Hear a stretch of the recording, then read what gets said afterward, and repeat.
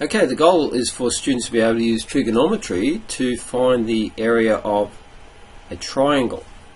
So if we go back to what you already know about the area of a triangle, what's the formula?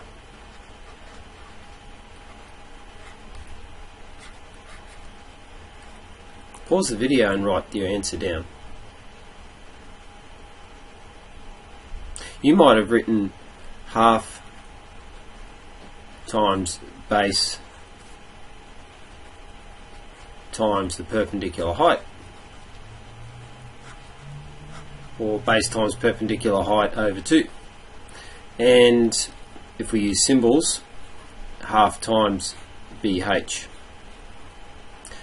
Question, but what if we don't have the perpendicular height? That relies us on having the perpendicular height. Now you can see in this diagram here, that formula relies us on having this red broken line. But what if we don't know that? What if we don't have that there? We need another way. After all, we could be asked for the area of a triangle, and we might be given maybe one of these sides like C or A or B, maybe one of the angles like capital A, capital B or capital C. So there is a way of doing that, but we first need to work out how the formula comes about. So if we've got half of the base times perpendicular height as our starting point, we can work out another formula. By the way, just remember that the perpendicular height is not the same as the slant heights in a triangle. So the perpendicular height, as you can see, H, has a right angle between it and the base. So it's 90 degrees. There's a 90 degree angle formed with the connection of the perpendicular height and the base. Whereas A and C in that diagram there are the slant heights. So slant heights and perpendicular heights are different. So let's work out this formula. I've written in blue there, area of a triangle is half base times perpendicular height. So that equals a half times the base. Let's let the base be this B here. And the base all depends on which perspective you look at. You can choose any of the sides to be the base. I'm going to choose the bottom side B. So it's still half times B. Now, this we've got to use a little bit of trigonometry. If we look just at the left-hand triangle, this one here, the one shaded in, we can use a bit of trig and we look at angle A, which is that angle there. If I go sine of A, sine is the opposite over the hypotenuse, that equals H over C. So we can find an expression to replace this H here. H will equal C times sine A. So we're going to put that in there.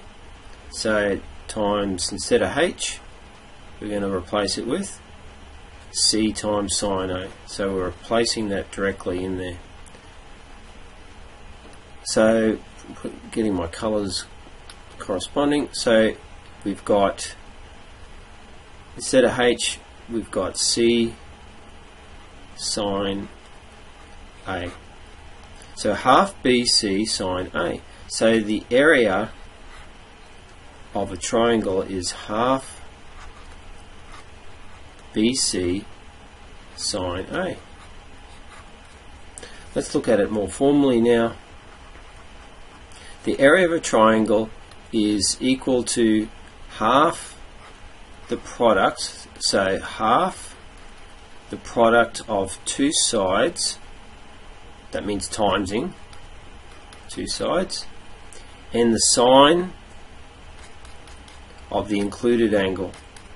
Now if we have a look at that there, the area, now maybe I'm guilty of being a bit ambiguous there, but if you put area with a little triangle there, or if you write the word area, do one of those two things, okay? Because if you just leave that as A, it can get confused with angle A. Alright, so be careful.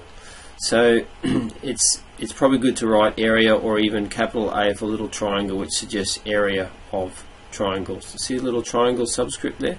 So it's half of the product of two of the given sides and the angle included. In this example here, they've used side A and side B, and the included angle you can see is C. It's between those two sides there.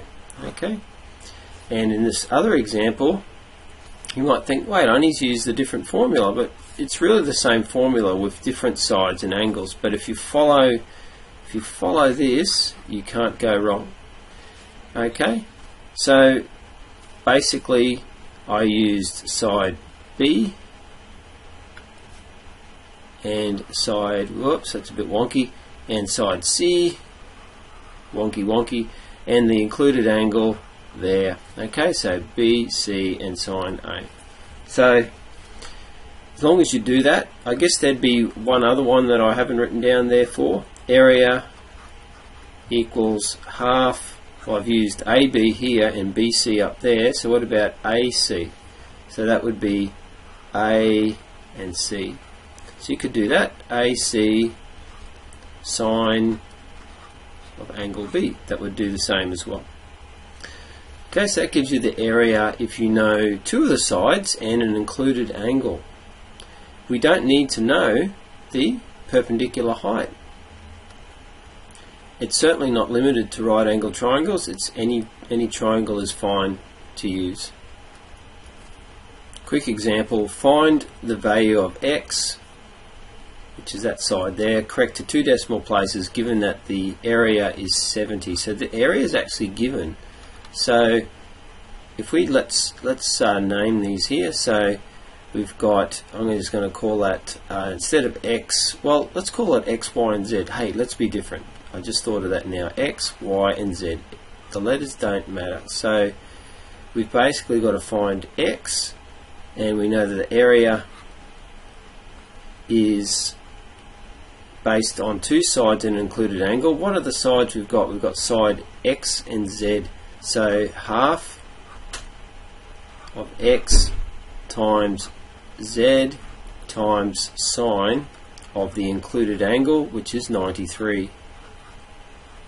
I guess I could have put angle Y would probably be more correct to put in at this stage. Okay, it's Y. Because remember, when we're doing this, that's capital X there and that's capital Z there, okay, from previous. So that would be uppercase Y. Now we can sub the values in, so it's half. We've got half of X times 10 times sine Y. Sine Y, well, Y is 93. Subbing the values in other words. And area is given, as we said, 70. So, and we're working in centimeters or centimeters squared. Okay, now we just got to rearrange, and we're in business here. So to solve, we need to isolate for x. So we've got all these multipliers here, and we've got to divide by all of these quantities here.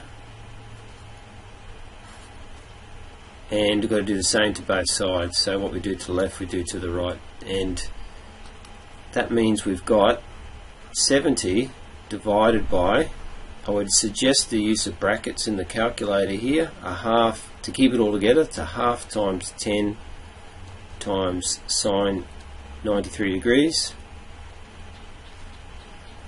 And that will give us x. So calculate that now. We've been asked 2 decimal places, so that would be 14.02 centimeters to 2 decimal places.